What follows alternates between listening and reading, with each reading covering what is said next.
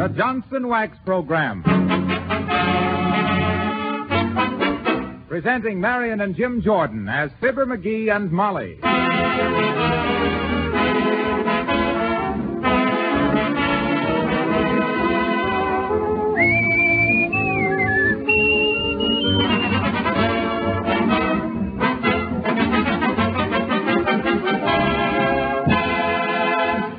Weems and his orchestra open the show with Stop, You're Breaking My Heart.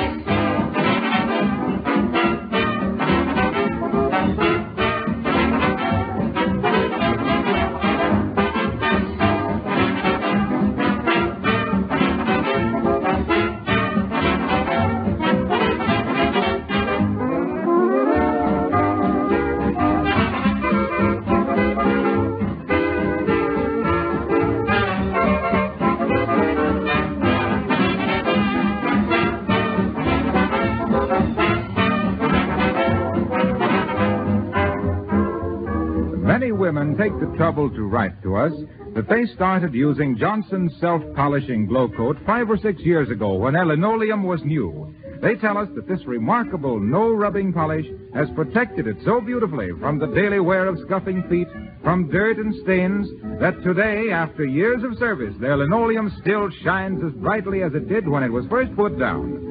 Now, if you have a linoleum rug in your dining room, or if there's linoleum on your sun parlor or kitchen floor, protect it now with Johnson's self-polishing glow coat, so it will stay beautiful always.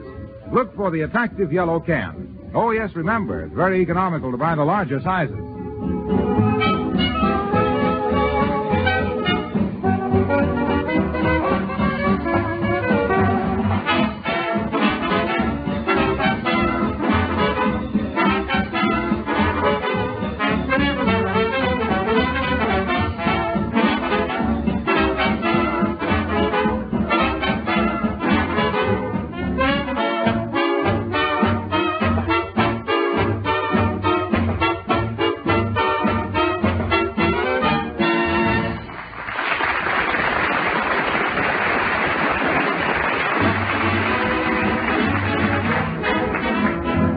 Autumn opens a new theatrical season in Wistful Vista, and the Literary Drama and Pinochle Club has hearkened to the plaintive call of the box office. So Fibber, modestly coming forward again as author, director, producer, and actor, has offered to write another of his deathless dramas. And here in the dining room at 79 Wistful Vista, writing and darning socks respectively, we find Fibber McGee and Molly.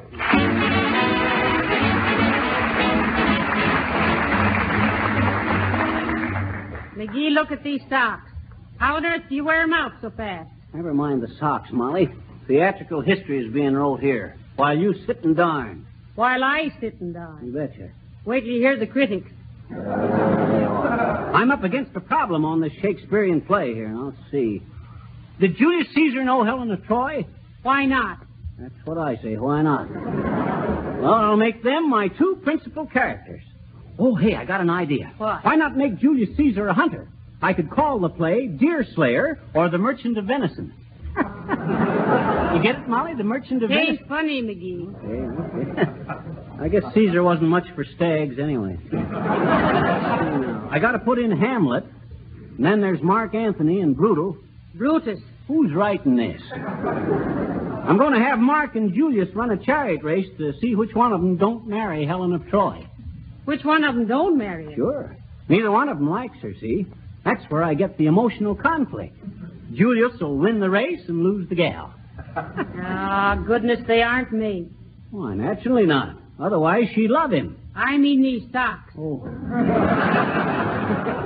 You see, at the end of the second... If that's Jed Harris or the Schuberts, tell them they can't see my play till it's finished. They couldn't see it if it was finished. Hello, 79 Wistful Vista, Molly McGee speaking. Oh, yes, Mrs. Uppington. No, we're not busy. I'm writing socks and McGee is knitting a play. Writing a sock play, tell her. Yes, Mrs. Uppington. I'll let you talk to McGee. McGee. What does she want? Ask her. What do you want? Or, excuse me, Mrs. Uppington. Huh? Oh, the play. Yes, I'm working on it, Uppy. Julius Caesar and Helen of Troy. Huh? Well, no, Mrs. Uppington. I'm afraid you ain't exactly the type to play Helen. You got too much, too many... well, Helen was a skinny little runt, Uppy. Yeah, I know you're the president of the club and all that. Tell her she can be a chariot horse. You can be a chariot... What I mean to say, Uppy, is that I was figuring on you as a Roman matron. No, not in the jail. Just a kind of a dowager type. Dowager, Ignorance, not dowager. What say, Uppy? Oh, now don't worry about that, Uppy. You got one of the fattest parts. Hello? Ah, shucks. I'm just going to tell her she's got a part that'll stand out. She hung up just in time, then. Let's see, now, then, if Mark Antony and Julius Caesar... I'm afraid you've ruined those heels, McGee. Caesar was no heel. Oh, you mean them socks. Quit bothering me about them trivial socks, Molly. That's probably my stage carpenter wanting to know if the chariot's got rumble seats. Come in. Hello, Fibber. Hello, Molly. Oh, Ted Weems. Got the music all arranged for the play, Ted? I want this music good, you know, on account of because this may be my last play. Well, then, how about Goodbye, Jonah? Goodbye... anything personal in that crack, Theodore? What do you think? Oh, I don't know. What do you think, Molly? I'm sure of it. So am I. Well, if you're sure of it, go ahead. Goodbye, Jonah.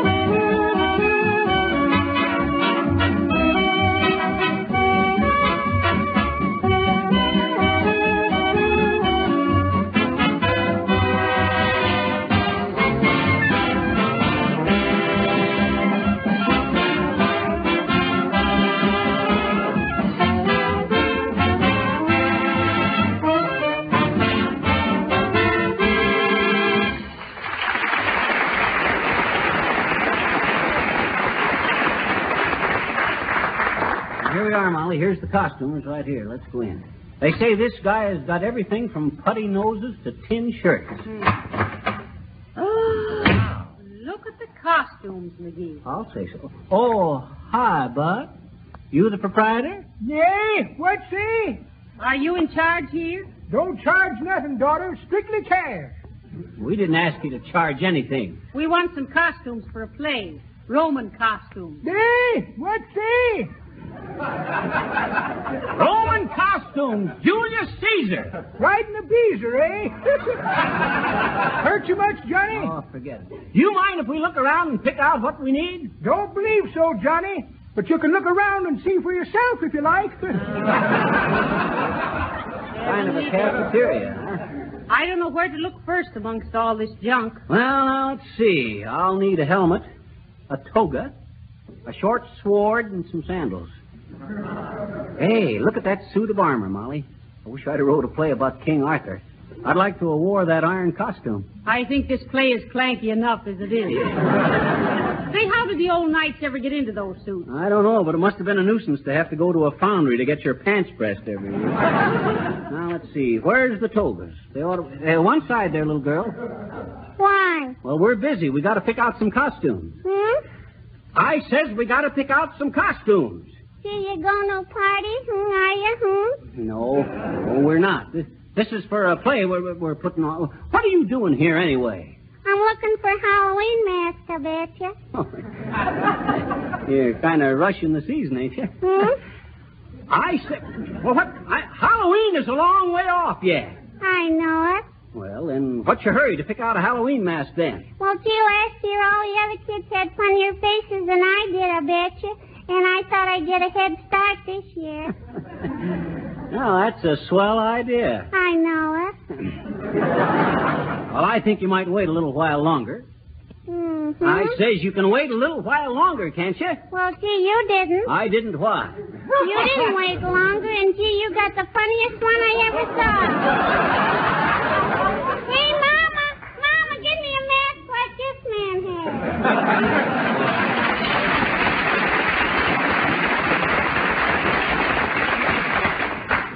Hey, Molly, do I look like a Halloween mask? No, I don't think so. Well, you might be a little more positive about it. Hey, get a load of the Hawaiian grass skirt. Hey, old-timer, what do you rent the grass skirt for? Me? What's he? He says, what's the charge for renting a grass skirt? All depends, girlie. They shake for it.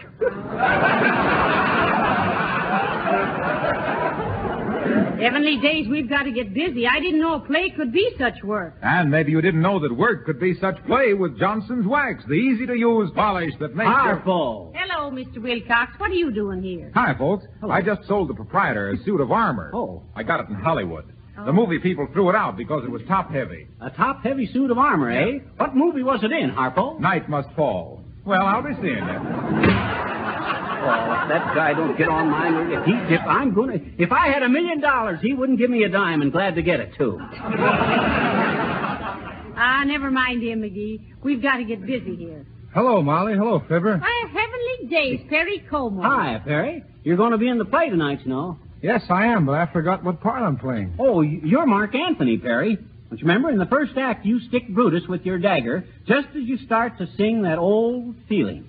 But I don't know if I can use a dagger and sing at the same time. Well, you can make a stab at it, Perry. Try it.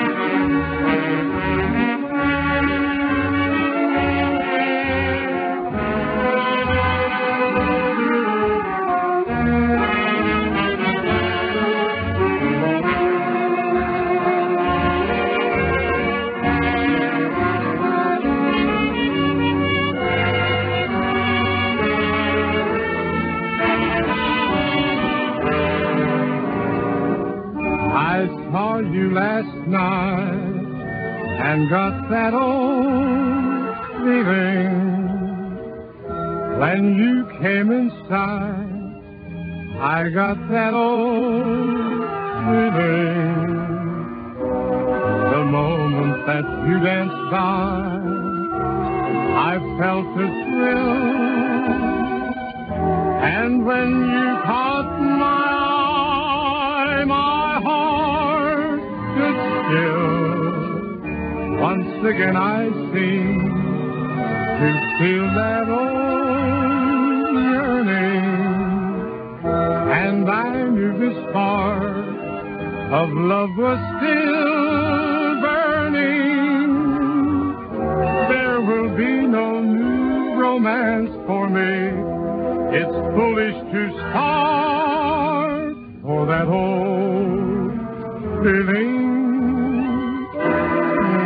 still in my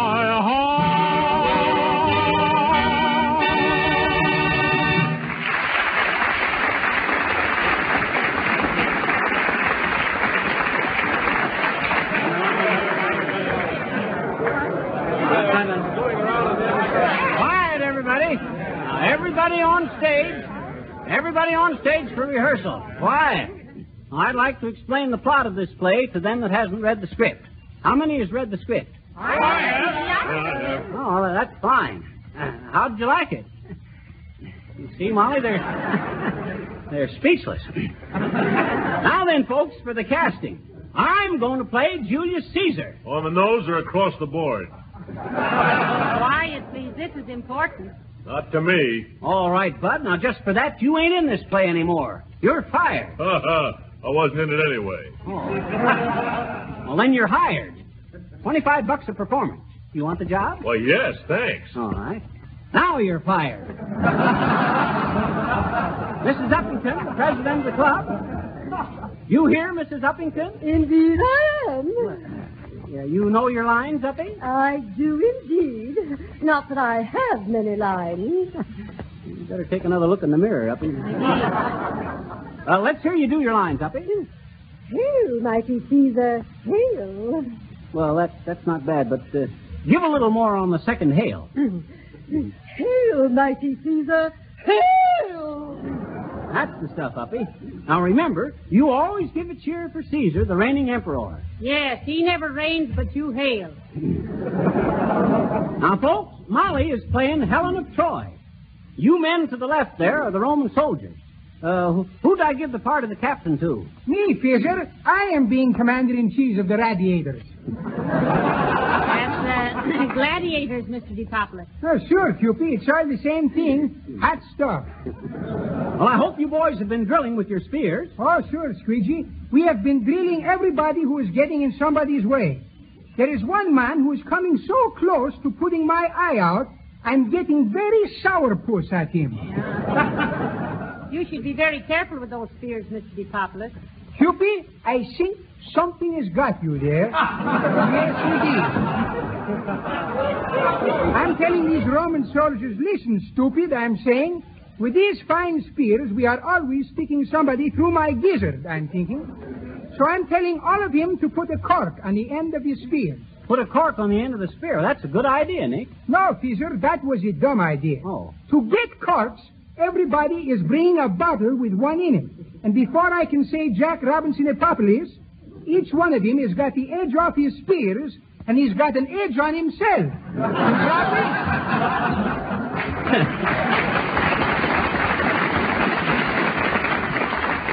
Well, every soldier gets stuck for the drinks now and then. Now, let's see. Where's Silly Watson? Yeah, yes, Miss McGee, please, sir. Oh, yeah. You got all the sound effects, Sil? Yes, sir. I got me the soundest effects you ever heard, sir. Listen. Heavenly days, what's that for? Well, that's what it's called for in a little old script, please, ma'am. Oh, where does it say that? It say that right here, boy. Huh? It say Julius Caesar enters in traffic excitement. That ain't traffic. That's terrific. Yes, I thought it was too, please. Did you get the horses, Silly, for the chariot race? No, ma'am, I did not yet. I don't know where I'm going to find it. Oh, well, now, don't fail me on them horses, Sil. I'm sure you can dig up a couple somewhere, Silly. Dig up. You want dead horses? Live horses. Yes. Yeah. Now, then, all you women over there are Caesar's Roman slaves. And every woman should Caesar a chance to escape housework slavery by using Johnson's wax. Harpo, are you in this play? Sure, I'm Horatius at the bridge. Oh, yes. You're to defend the bridge over the Tiber River. Sure, and I know my lines, too. Huh? Hold that Tiber, hold that Tiber, hold that Tiber. Sometimes I think a great actor was lost in Harpo, and I hope they never find him. Take it, Ted.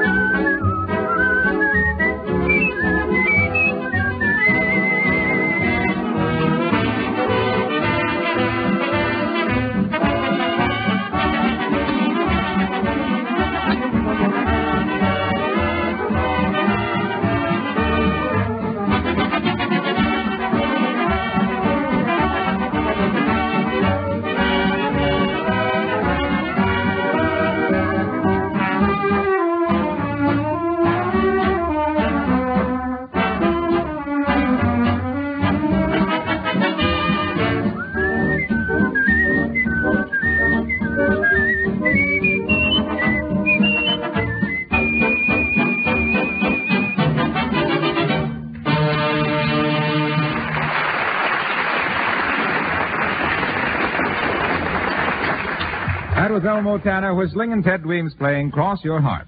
And now when you drive down city streets or out on country highways, notice the ever-increasing number of bright, shining cars on the road.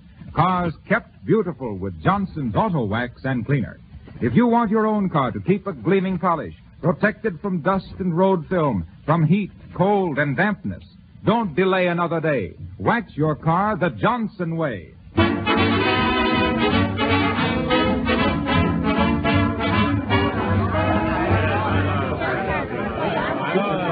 All right, folks. All right, now on stage for the last act. Now, up till now, we've done swell. So keep it up. Now, this is the last act. Now, so everybody on their toes. What is this, a ballet? Pipe down, Bud. Places, everybody. How's my costume look, Molly? Fine, Caesar, but have you been wearing that wristwatch all through the show? Yeah, but I figured that was symbolical. Caesar always had time on his hands. Hey, Sil, are the horses ready? Yes, Miss McGee, they're ready. They ain't awful willing, but they're ready. You ain't nervous, are you, Mrs. Uppington? Well, a trifle, yes. Just keep an eye on McGee, dearie. Yeah. Keep your chins up, Uppy. Easy now. Remember, this is the last act and the big smash of the show. There goes the curtain. Quiet, everybody. All right, boys, take it away. We ought to.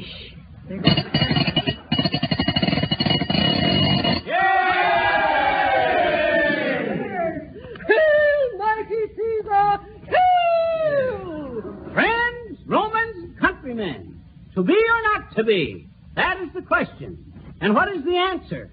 Speak, my noble Romans. Hold the tiber! Hold the tiber! And who art this beautiful slave who appears at my chariot wheel? Speak, fair maiden. Hail, mighty Caesar! Hail! No. Not now. Keep quiet. But I am the president of this club, Mr. Right McGee. down. Who is this fair maiden? Who sells these strawberries in the marketplace? Varlet, take yon lowly berries to my palace. What, noble Caesar? You would not speak kindly of me berries? I came to seize your berries, not to praise them. But I repeat, who art thou, maiden? Whence comest thou? Who art you? I am Helen of Troy. I am far from home. Thrice have I tried to return to my homeland. Ah, fair maid, if at first thou dost not succeed, try again. A pun, master, the lowest form of wit. It is Mark Antony. What dost thou here? With Johnson's wax thou dost not dust so often, noble Caesar. Who speaks? I, fair Helen, Horatius at the bridge. Who won that last rubber? Silence, Varlet. I repeat, Mark Antony, what dost thou here? I don't hear anything. What fools I have about me. What cometh thou here for? To wed the lovely Helen. I come to woo her. Well, what sayest thou to that, Helen? Woo, woo!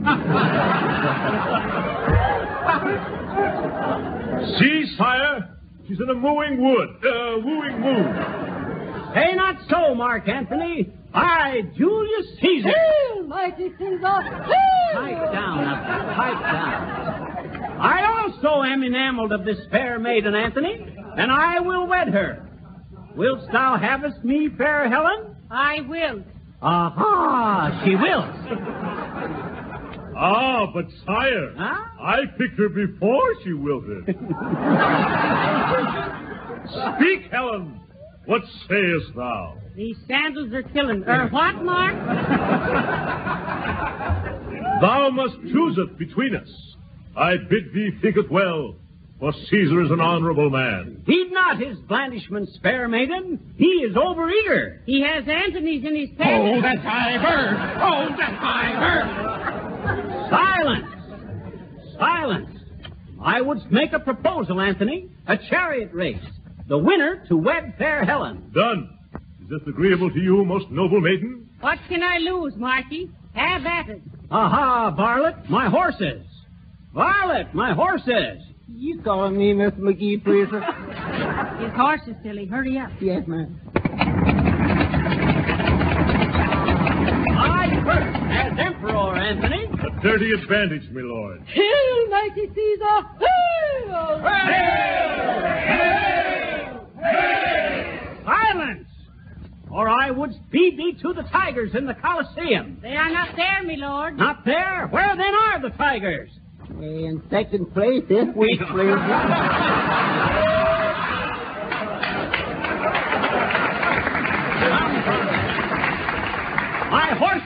My horses and my chariot. They are ready, sire. And may the best man win. Hooray! And may Anthony be the best man. Hooray! Hold the nags, Watsonius, whilst I get into the chariot. Yes, sir. Now, give me the reins. There. Now, friends, Romans, countrymen, a chariot race for the hand of Trojan Helen. The fastest time to the Colosseum and back. Each race to start with pistol shots. Not so they ain't invented yet, Mr. Cedar Creek. Oh, well, then give some other signal, varlets. Stand back, Romans.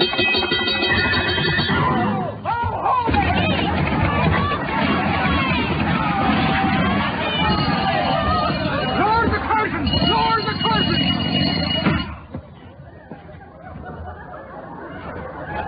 Oh, dear. McGee, darling, are you killed? No. Are you sure, dearie? Are you hurt? No, McGee, sir, I'm awful sorry, sir. I am for sure. I just never thought when I rung that little old bell You never thought about what? that I borrowed them horses from the fire department.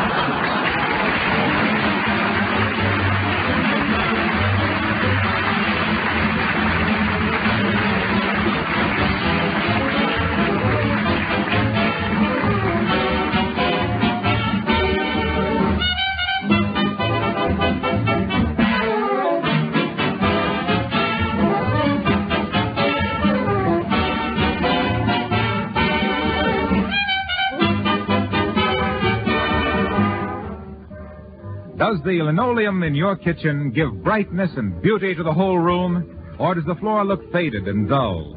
Remember, Johnson's self-polishing glow coat keeps linoleum sparkling and clean without any work of rubbing or buffing. You'll be surprised how easily glow coat goes on the floor, how quickly it dries, transforming an unattractive, dingy floor into a lovely, polished surface while you sit back and watch. Try glow coat just once. Let this wonderful liquid polish save you hours of cleaning time by protecting your linoleum against dirt and wear. Glow Coat is spelled Glo-Coat. Johnson's self-polishing Glow Coat.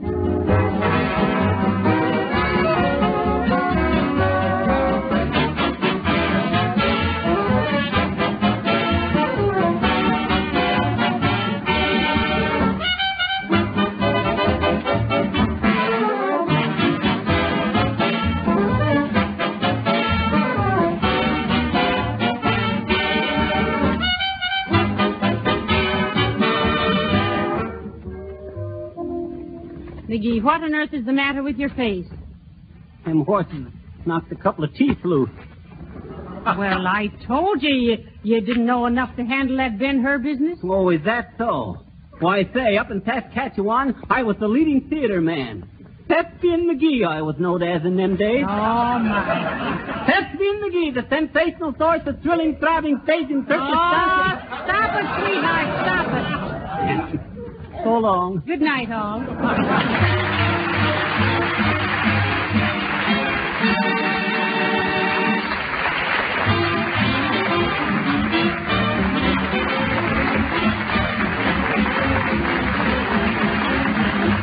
This is Harlow Wilcox reminding you that whenever you buy a polish for your floors, your furniture, or your automobile, be sure to specify one of the Johnson's wax products. Your continued loyalty to these dependable wax polishes makes it possible for you to hear Fibber, McGee, and Molly every Monday night. Now, we'll be with you again next Monday night at the same time. Among the musical selections presented on this program were Goodbye Jonah from Virginia and That Old Feeling from the Vogues of 1938. This is the Red Network of the National Broadcasting Company.